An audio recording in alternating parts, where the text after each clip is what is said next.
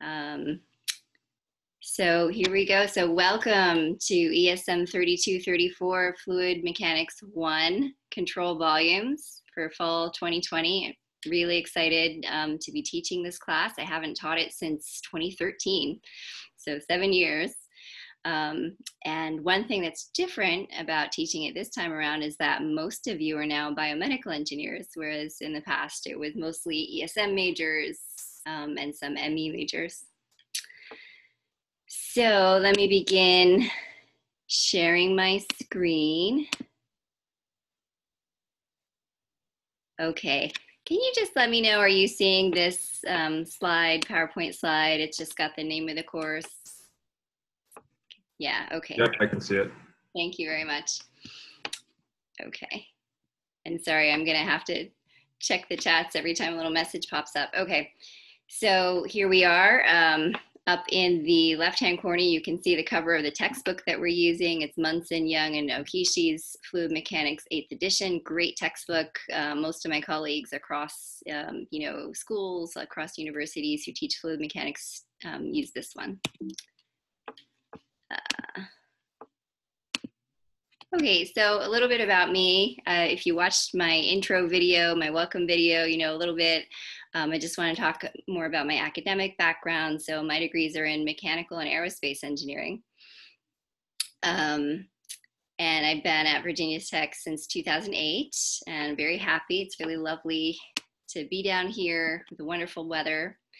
And then my partner in this class, the TA, is Hyungan Park.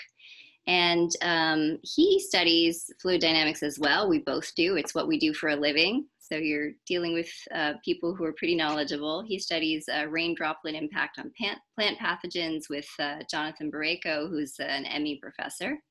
Used to be in Beam, now is an ME. So just a little bit more about my research. Beam recently did a lab promo featuring my lab, so just a couple minutes. Can you see and hear the video? So you may know that can somebody give me a thumbs up if you can see and hear the video? Are under threat from rising ocean temperatures. Yes, we can see it. About ocean flows over reefs, but we still don't have an understanding of how the flow behaves inside a reef because we're not able to see inside reefs or take measurements. So we're doing some of the first computations of the ocean flow through a coral reef, and that should help us to formulate some effective interventions for corals. One of the guiding principles in our lab is bioinspiration. So that means if there's an engineering problem involving fluid dynamics that we would like to solve, we can look to nature and say, okay, well, what kind of solutions has nature come up with for this problem? Just try and learn from insects, see how they're doing things. Maybe we can do things a little bit better as well. It gives us a better understanding of how creatures like insects can accomplish things that we can accomplish, especially in terms of perceiving the world around us. Understanding these kinds of systems really lets us use the approaches that they've developed. One of the things we're hoping that my work will do is lead to the development of better, more precise hearing aids in the long run. Students will leave this lab with a strong computational foundation. They'll be able to think about a scientific problem and formulate hypotheses. They'll learn communication skills, how to explain their research to others in a way that's compelling and makes sense. All right, so that's a little bit about my lab, and then I wanted to show you a little bit of Hyungan's research too. Oh, and then I've the new research direction for me is physics-informed machine learning, which is really just sort of taking over all sort of engineering fields, right? This wonderful power that machines have to sort of learn automatically faster than humans. Oops, just a moment. Okay. So that's a new research direction for me. And then Hyungan, this is a nice video from his research, and this is actually about plant pathogens interacting with water droplets, with rain droplets.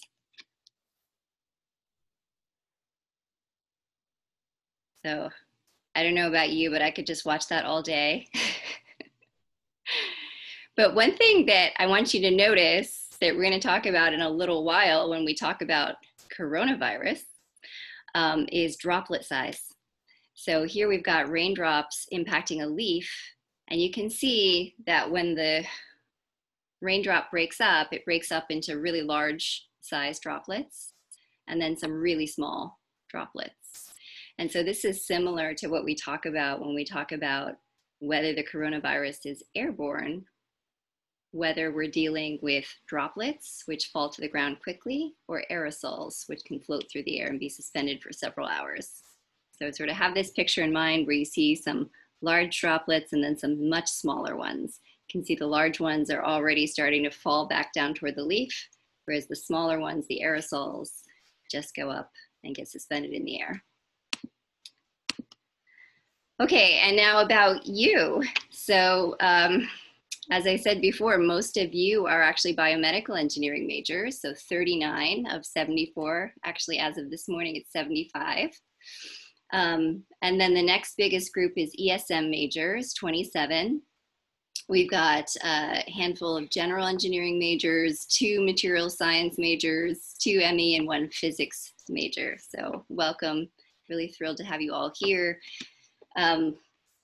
One thing that's going to be different, as I mentioned before, is I'm going to try and work in a lot of examples that are relevant to biomedical engineering, which is not something that I did a lot in the past.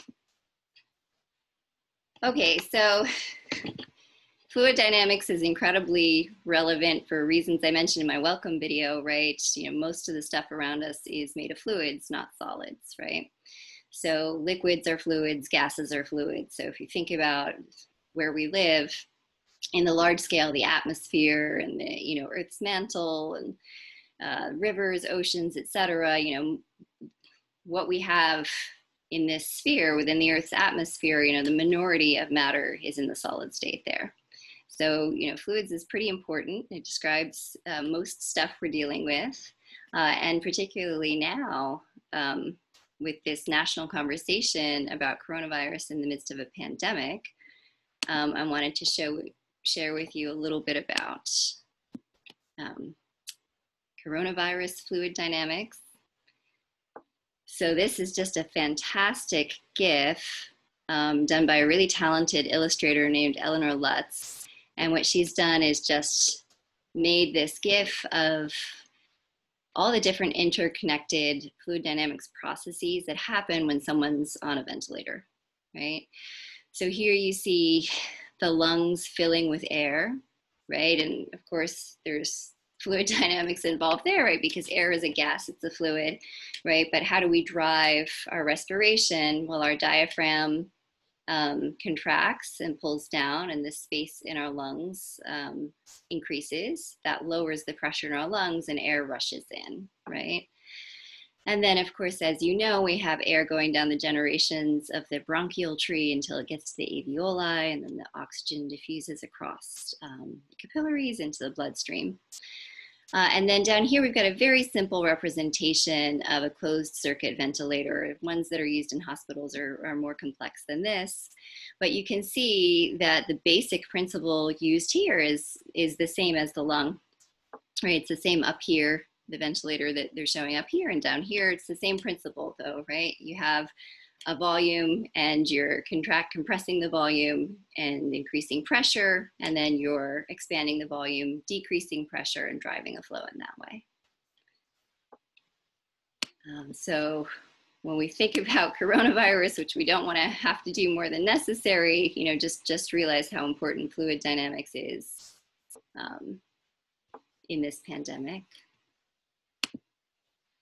And then we have another video to show you, and we're going to do a little think, pair, share. I'm going to try out breakout rooms. But first we're going to watch this video, and it's another fluid dynamics phenomenon that's related to the coronavirus. And as you're watching this video, I want you to try to identify, just notice 3 things about it. They can be anything. Just as you watch it, just try and observe 3 things, make 3 observations. After we do that, I'll put you in breakout rooms. You can trade observations with your partner in the breakout room. You know, what did you notice? And then you can sort of narrow in on the things that you both notice, and then we'll come back together, and hopefully a few people will be brave enough to share, you know, what they thought were the significant things. Keep in mind as you're thinking about it, what are some of the national debates that are going on about how to mitigate the spread of coronavirus. All right, so for the think part, going back to Twitter to watch another wonderful fluid dynamics video. This time it's a simulation. All right.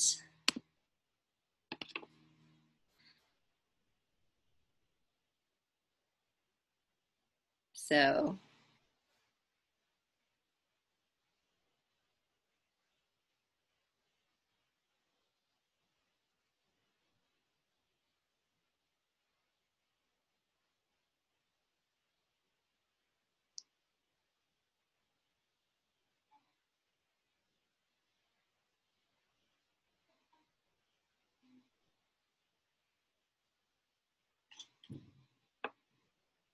okay, I'm going to pause the simulation there, and we're going to go into our breakout rooms.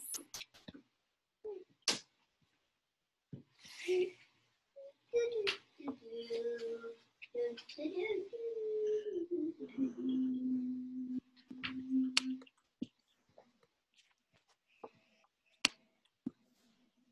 think I have to stop share to do that. Okay. More. Breakout rooms. And we're going to shoot for 2 participants a room, but we'll see.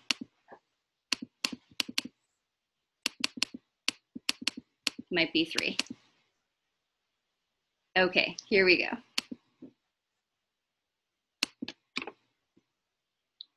So just go ahead and join those rooms as the invitation pops up.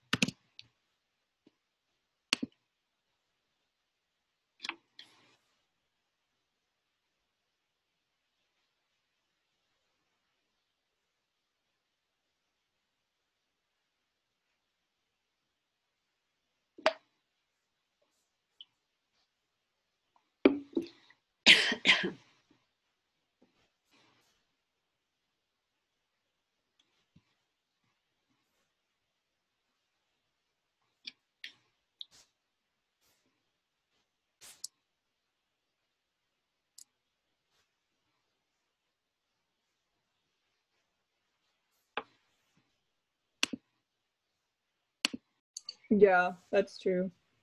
Yeah, I wonder too. Yeah, so I. Hello. Hi. Don't mind me. I'm just exploring breakout rooms. I didn't realize I could hop in here. We were just talking about how we were noticing the fluid with the arm covering just not going as far. Exactly. Yeah, I think that's really the sort of key thing about that simulation. It's such a wonderful simulation because it just lays it out so clearly. All right, I'm going to hop back to the main room.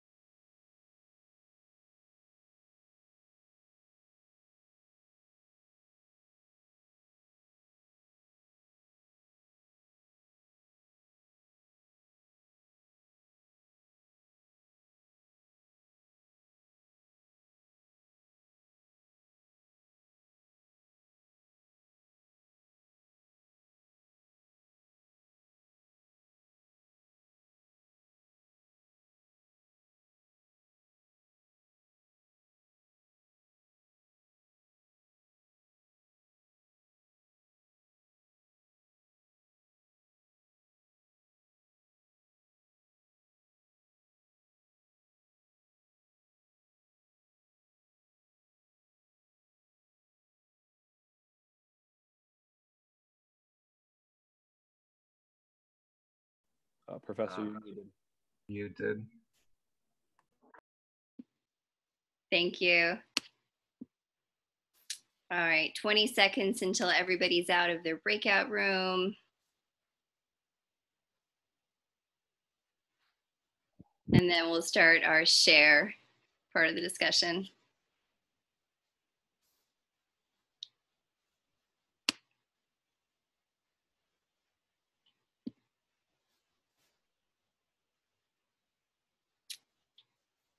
Okay, so everybody is back now from the breakout rooms. And I just want to open up the floor now and see if anyone is willing to share what they talked about, what some of the main observations were that you talked about in your small groups.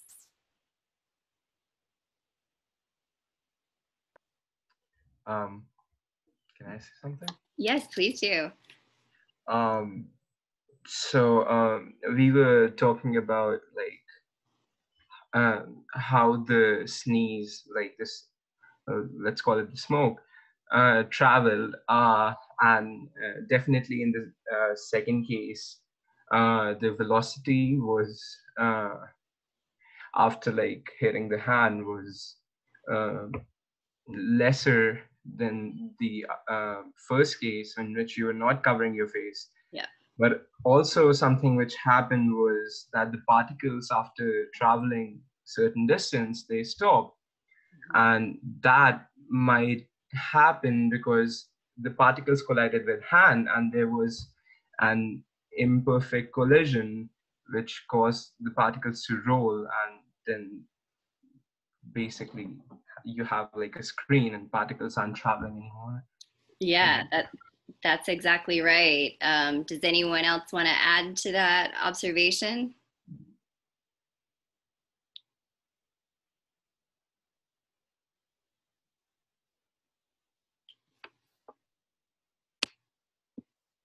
I can add something.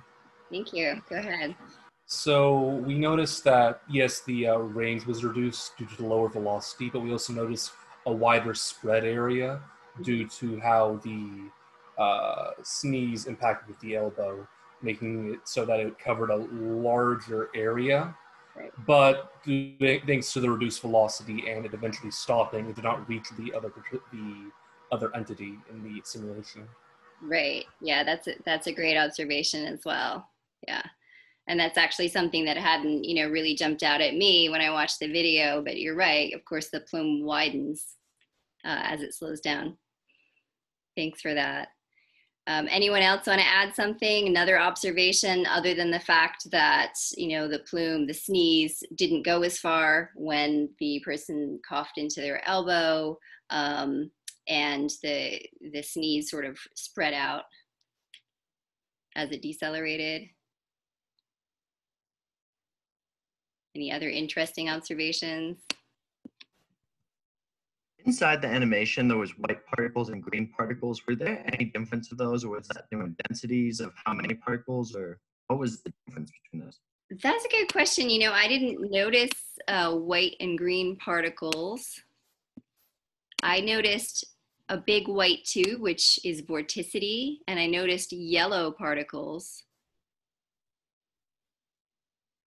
But it's possible that it's just showing up differently on my screen. But what I'm seeing are actual things that look like tubes, sort of like sausages that are white on my screen. And that's a vorticity isocontour. So that means that's a surface where the vorticity has the same value everywhere on that surface. And then the yellow are particles. Okay, thank you. You're welcome.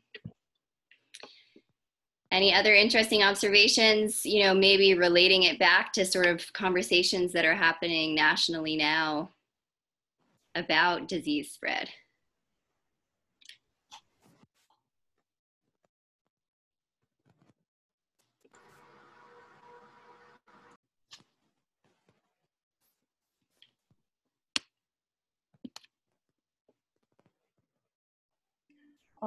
Our group kind of talked, or my group talked about, while we can have like a facial covering, it still may be necessary to have a facial covering and maintain social distancing, since the facial covering might impede like the particles from going as far of a range, but there's still a significant range, even with some kind of covering around the face. And we thought it'd be interesting if there was this, like, simulations that looked at more of like a sealed off obstacle instead of just like an elbow, but like an actual mask that can, like, you know, seal around the face, how that would influence the particles dispersing.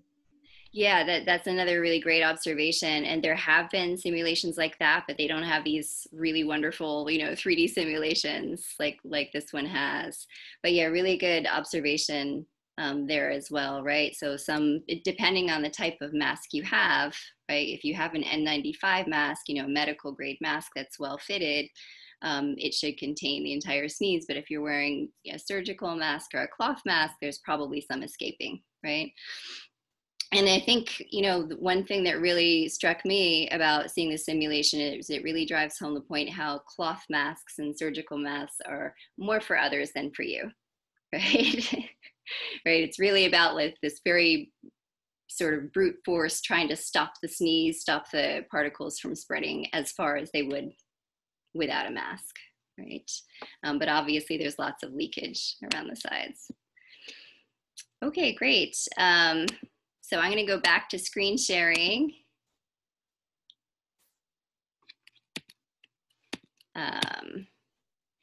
And we'll talk about one more. There's another amazing animation about the physics of N95 masks. So just in case you don't know, right, there's basically two types of masks you can wear, which I just mentioned.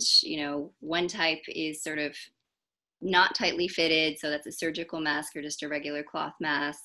But there's gaps around the sides, and that's really just to sort of serve as a blocker, so that when you sneeze, cough, or talk, because you're emitting aerosols when you talk as well, it just doesn't travel as far, right?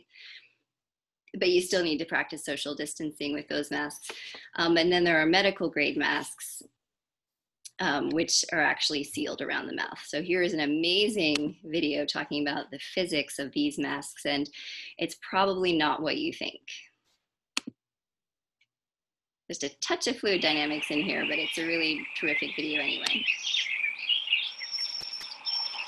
Start just a second here.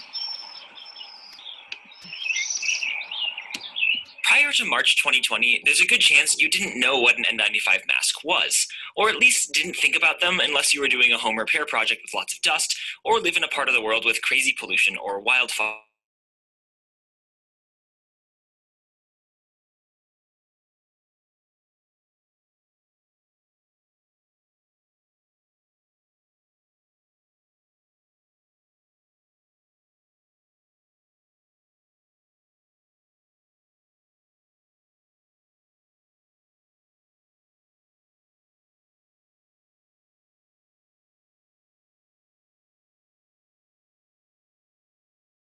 Really good at filtering both the largest and smallest small particles. It's medium-sized small particles that are hardest for it to block. This isn't at all like a strainer, because N95s are much cleverer than strainers. The overarching goal of an N95 mask is instead to get an airborne particle to touch a fiber in the mask. Regardless of how big an airborne particle is, once it touches a fiber, it stays stuck to it and doesn't become airborne again. This isn't anything special about the fibers, but about the size of the particles. At a microscopic scale, everything is sticky, because the weakly attractive force between molecules is more than strong enough to hold very, very small things in place. So you shouldn't think of N95 masks like a fine window screen that keeps insects of a certain size out. You should think of them more like a sticky spider web that can catch an insect of any size as long as it touches a strand. And so N95 masks use a bunch of different clever physics and mechanical tricks to get particles to touch their fibers. First, many spider webs are better than one. Unlike strainers, where stacking many identical ones doesn't improve the filtering at all, more layers of sticky fibers means more chances for particles to get stuck. And how likely particles are to hit or miss a fiber depends in large part on their size. Airborne particles larger than 1/1000th of a millimeter basically travel in straight lines because of their inertia. And because there are so many layers of fibers, their straight line paths are essentially guaranteed to hit a fiber and stick. Airborne particles that are really, really small are so light that collisions with air molecules literally bounce them around, so they move in a random zigzag pattern known as Brownian motion. This zigzagging also makes it super likely that a particle will bump into a fiber and get stuck. Particles of in-between sizes are the hardest to filter. That's because they don't travel in straight lines, and they also don't bounce around randomly. Instead, they're carried along with the air as it flows around fibers, meaning they're likely to get carried past fibers and sneak through even a mask with many layers. But N95 masks have a final trick up their sleeve. They can attract particles of all sizes to them using an electric field. In the presence of an electric field, even neutral particles develop an internal electrical imbalance which attracts them to the source of the field. This is why neutrally charged styrofoam sticks to a cat whose fur has been charged with static electricity. But unlike a cat's fur, an N95 mask's electric field isn't just ordinary static electricity. The fibers are like permanent magnets, but for electricity, electrets. Just like you can permanently magnetize a piece of iron by putting it in a strong enough magnetic field, you can electritize a piece of plastic to give it a permanent electric field. By electritizing the fibers in an N95 mask, they gain a long-lasting ability to attract particles, which means they capture about 10 times as many particles as regular fibers. And this is, after all, the point of an N95 mask, to filter out particles from the air, and they do it cleverly. By taking advantage of the molecular scale stickiness of matter, using many layers of fibers that catch straight moving large particles as well as zigzagging small particles, and having an electric field that attracts all particles, you get a mask, not a strainer, that's really good at trapping both large and small airborne particles, and does a reasonably good job at filtering out middle-sized airborne particles. Precisely what fraction of those sneaky medium-sized particles get blocked gives you the number of the mask. If at least 95% of those particles are filtered out, then the mask is rated N95. Okay, caveats. So N95 masks can be very effective, but if you're... Okay, so we're gonna stop it there because that's the physics part is over. But basically, you know, like I said, a lot of that wasn't fluid dynamics, but these tricky middle-sized particles, it's the fluid dynamics that's getting in the way there because they're so hydrodynamic that they get carried along with the air really well.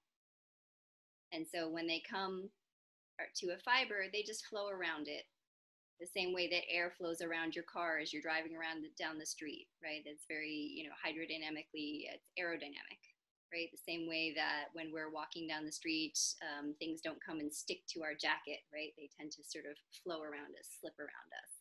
So that's the same issue that you have with these middle-sized particles in the N95 mask. So I just think that's really fascinating. So that image right around minute 240 of this video really talks about those middle-sized particles and how they just slip around the fibers because of the fluid dynamics. All right. So I hope you're back at my slides with me. The last thing I want to say about coronavirus and fluid dynamics is, I don't know if you know this, but we have one of the world's preeminent, virus transmission in air, in aerosols people in the world here at Virginia Tech. Her name is Lindsay Marr, and she's in the Civil and Environmental Engineering Department. And you can just read the little blurb here. Most of us had never heard of aerosol science before the pandemic. Then Virginia Tech's Lindsay Marr showed up and became our tour guide to the invisible world of airborne particles. And she's doing amazing work. If you know about her work, she's testing different types of masks and gaiters. Recently, there was a controversy saying that gaiters, so these sort of turtleneck masks that you can pull up over your mouth, right, but also cover your neck, showing that they weren't effective. And then she showed, okay, they can be, but it depends on how you wear them and the cloth. She's also done a lot. She was one of the people who convinced the World Health Organization to admit or to say, to conclude that coronavirus is airborne, right? So what do we mean by airborne? Again, there's this sort of false picture of there are particles that we emit when we cough, sneeze, talk, or sing, and some of them are droplets, so they're heavy and they fall to the ground immediately, and that's where the 6-foot rule comes from, right? That's assuming that we're dealing with these heavy droplets and that they'll fall to the ground before they can reach a distance of 6 feet. And then there are these other particles that are much smaller that are aerosols. And they only are produced in certain circumstances, right? And for a long time, through March, April, May, and even into June, it wasn't known, it wasn't settled whether the coronavirus was born in aerosol particles, so very small particles. And it turns out that it is, and Lindsay's one of the people who showed that. And so this brings in questions of air quality, right? If you're indoors, is there enough circulation to clear out these small aerosols that are also containing bits of the virus that are now just circulating in the air and not falling to the floor, right? And Lindsay's also shown that there's not, you know, the simple picture is there are the large droplets, small aerosols, but of course there's actually a continuum, right? There's not this nice neat cutoff. But the cutoff that people do talk about is about 5 micrometers in diameter, right? But that's sort of arbitrary. Okay, how are we doing on time here? All right, so just check my chats here. Okay. So what are we going to learn about in this class? So as I mentioned a couple of times now, I'm going to try and bring in really relevant biomedical engineering examples in addition to all these classical fluid dynamics topics, right? So next week, we'll start talking about just basic fluid properties like density, volume, viscosity, things like that. Then we'll start looking at hydrostatics, right? So that's much easier than when the fluid is moving. If the fluid's at rest, it becomes a much simpler problem to measure the pressure and velocity at points in the fluid. Then we'll look at ways that we measure fluid pressure. We'll look at forces on submerged surfaces, buoyancy, Bernoulli equation, and then we're going to move into what's the largest part of the course based on the Reynolds transport theorem, where we put a control volume around anything we want to analyze, whether it's a pipe fitting or a duct or a piece of an artery. We just sort of take this imaginary control volume and put it around the piece of the system we're interested in and analyze the forces on all of its surfaces. It's a really, really handy tool that works really well. And so we'll apply control volume theory for the conservation of linear momentum, conservation of angular momentum, and conservation of energy. And then toward the end of the course, we'll look at open channel flows, compressible flows, and turbo machinery. All right, I want to talk a little bit about the course campus site, which is finally up as of very late last night. Thank you for your patience with that. I want to use all the tools now. You know, when we went online in the spring, I just kind of did a really bare bones version of an online course, but now I just want to use all the cool tools that are available. And so I try to do that. Okay, so this is what the course looks like from the student view. And so the homepage on the Canvas site is the modules, right? So here you can see the week 1 module. So in this course, we'll have a module for each week.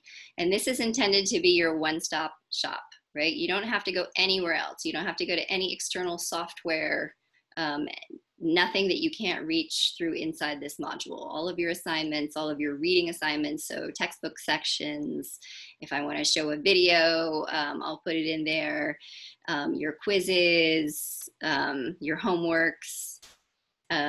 When you have your video project information, it'll go in there, etc. Just even the exams will go in there. Okay, so when you go to Canvas, just go right to the modules, go to the module for the week that we're on, and you're good to go. Just start working your way through the list.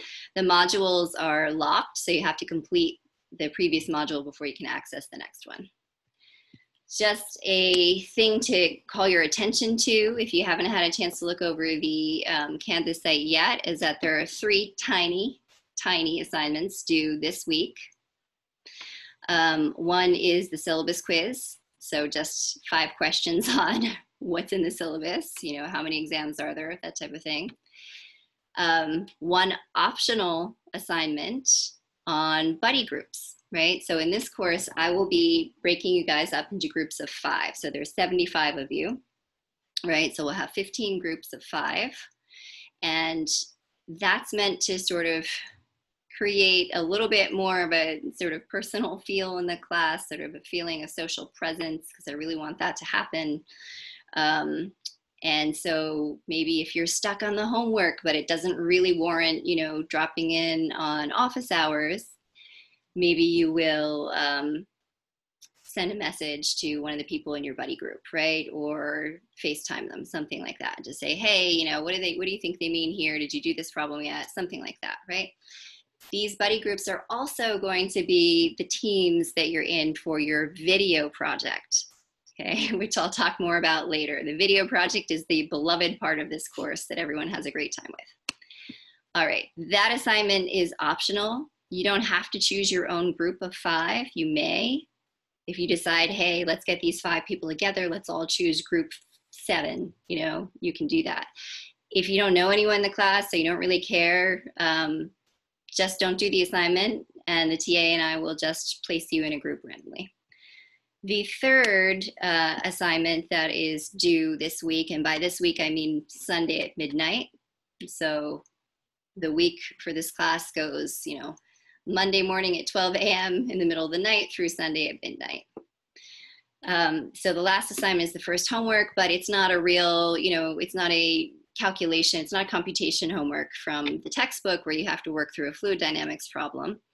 It is part introductory exercise, so it's on Flipgrid, and it's a chance for you to just sort of quickly introduce yourself. You don't have to go on camera if you don't want to, but just find a fluid dynamics phenomenon in your life, maybe walking out on campus or in your dorm room, in your apartment.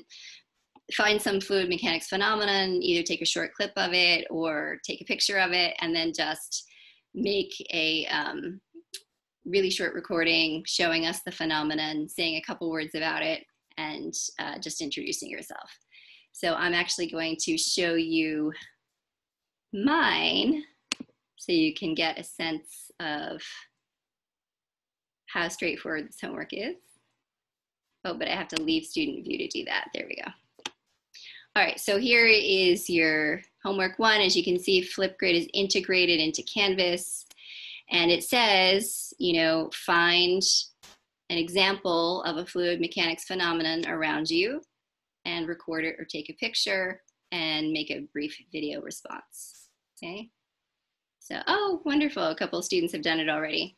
So here's mine. That's my cat. Hey everyone, it's Dr. Staples. That was Cece, my quarantine kitty, and she was using her paw to break the surface tension and break up a laminar jet in the bathtub. So just as simple as that, just a quick introduction. Again, if you're camera shy, don't worry about it. There's a pixelated filter if you want to use that, or you don't have to appear on camera. Just, you know, just a little something about a fluid dynamics phenomenon. Feel free to sort of comment on each other's videos, like them, etc. Okay.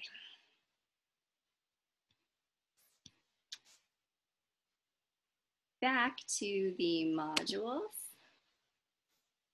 Trying to be mindful of time so you guys have time to ask questions at the end. So that's your homework 1. You can see it's the very last thing in this week's module. It took me 2 minutes to do that, to record it. You know, don't overthink it. It's not something that we're going to be sort of grading harshly. You'll sort of get a participation grade for it. And then the syllabus quiz, just to make sure you read the syllabus, and then the optional choosing your own group, right? So what does that look like? I actually better go back into student view here so I don't display anyone's names.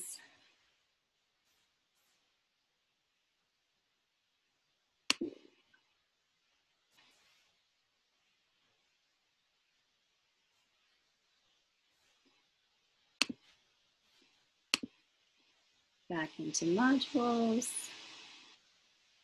And here's the choose a buddy group assignment.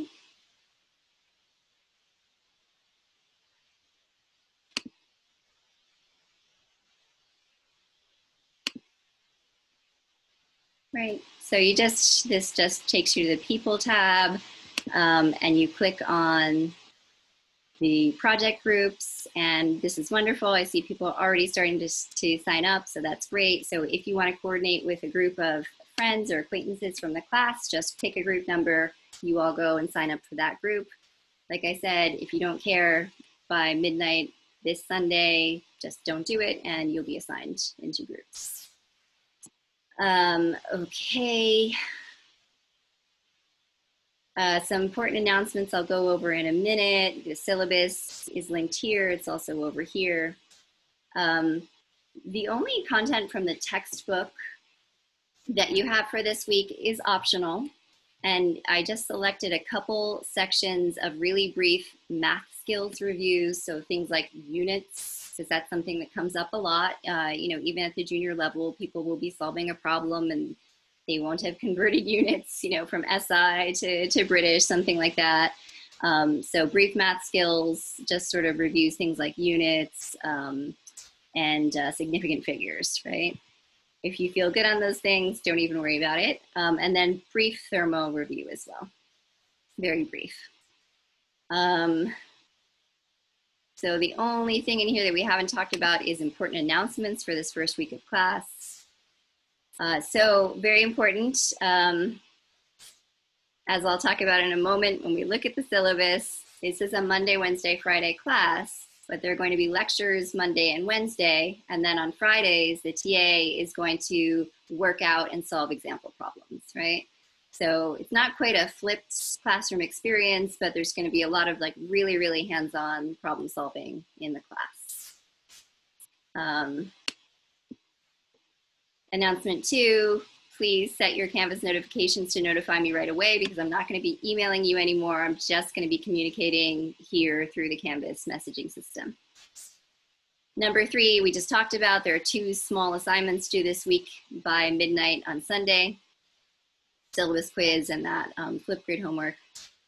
And then number 4 is just that optional buddy group assignment. You can either do that or not. Okay, let us go to the syllabus so we can talk a little bit about how the course is structured. Hey, you do this, maybe you can go straight to taking the syllabus quiz and you won't have to read the syllabus. Okay. So Mondays and Wednesdays, you can follow this Zoom link to reach this lecture that you're currently in. It does have a passcode for security. It's the same Zoom link every time. It's a recurring appointment, and it's the same Zoom link for the Monday and the Wednesday lecture. I will also drop this link into every module, right? So you don't have to go outside the module to get the link to the Zoom meeting. The Friday meeting at the synchronous time, 1:25 to 2:15, is the TA, and he'll be doing that problem solving session. That does not start this week because we haven't covered any course material this week in the lectures. So that's going to begin next Friday. My office hours are Monday mornings, 9 to 10 a.m. So the TA and I looked carefully at what other classes you were taking. We tried to avoid the classes, you know, we tried to avoid having anything at the times when there are a large number of people in another class. So my office hours are 9 a.m. Monday morning, and you can actually sign up for a specific time slot, 15-minute time slot in that hour, right? So if you go here to calendar, there's instructions for how to do it here. But if you go here to calendar and then go to the day, go to Monday, you'll see you can sign up for one of 4 15-minute time slots. And then you don't have to wait in the waiting room. It'll just be the 2 of us for that 15 minutes. Graduate office hours start on next Thursday.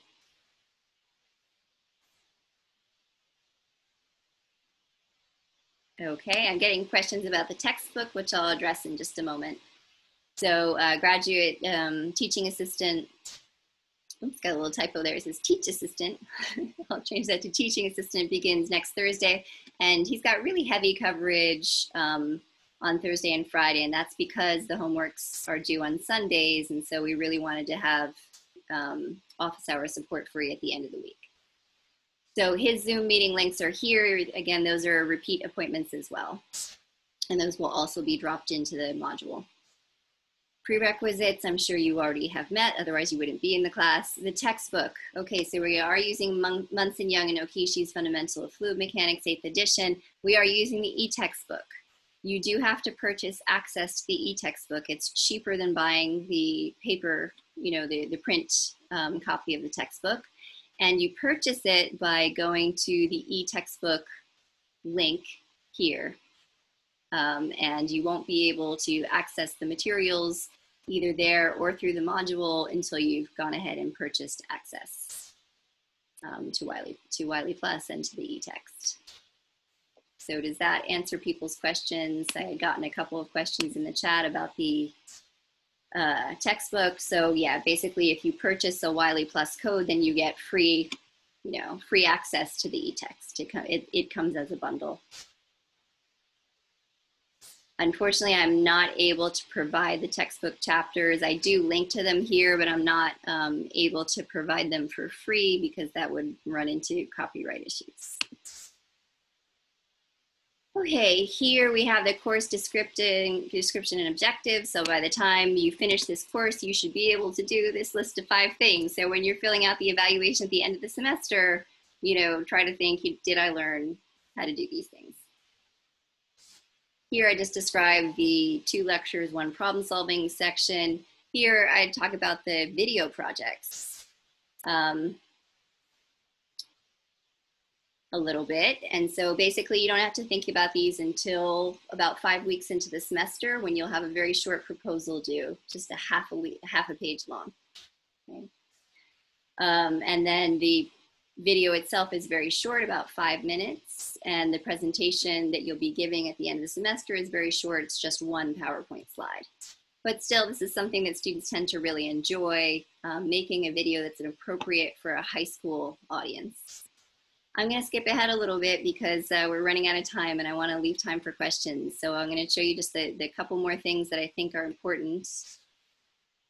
Are all the homework, someone else is asking, are all the homework going to be done through Wiley Plus? Most of the homework. So homework 1, which is due this week, I did it through Flipgrid, which is free, but most of the homeworks for the coming weeks will be through Wiley Plus. Okay, the exams. There are 3 non-cumulative midterms. There is no final in this class. Okay, so once you finish your final midterm on December 2nd, the only thing you have to worry about after that is your video project presentations, and then you're done. I've got a list of important dates, and so the first one is this Friday. There's no class because there are no problems to work through. But then it's got all the dates, you know, when your project proposal is due, et cetera, and when it gets closer to that date, I'll give you more information. And then the final 3 class sessions are just going to be the different groups going through the presentation of their video project. Here's the grading scheme. 10% quizzes, 15% homeworks, midterms are 20% each, video projects 15%, and then some language about the honor code and inclusivity.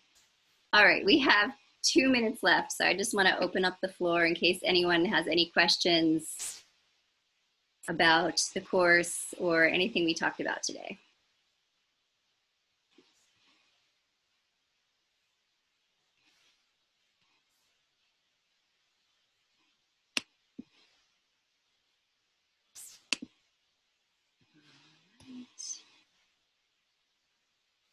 Checking my PowerPoints to make sure I haven't forgotten anything else. I'm going to reshare for a moment. Okay, just resharing to remind you as we part ways that there are 2 required and 1 optional mini assignments due this week by Sunday at midnight, and that is the syllabus quiz, homework 1, which is on Flipgrid. It's that little intro video where you show fluids phenomenon, and then if you want to choose your own buddy group, you need to do that this Sunday by midnight. All right, do I have any other questions? Doesn't look like it. So I think we can go ahead. It's 2:15. We've got 1 more question here. Let's see what it is. Oh, do I post the slides? Would you like me to post the slides? And would you like me to post them before or after? Yes, yes, before. Okay. I will post a version of the slides before, and I'll put them in the module for the week. All right, I think that wraps it up. Feel free to message me in any way. There's also a chat function here on the Canvas site that you can ask general questions to me and everyone else. Thank you guys very much. I look forward to a good semester, and we will see you on Monday. Have a great weekend.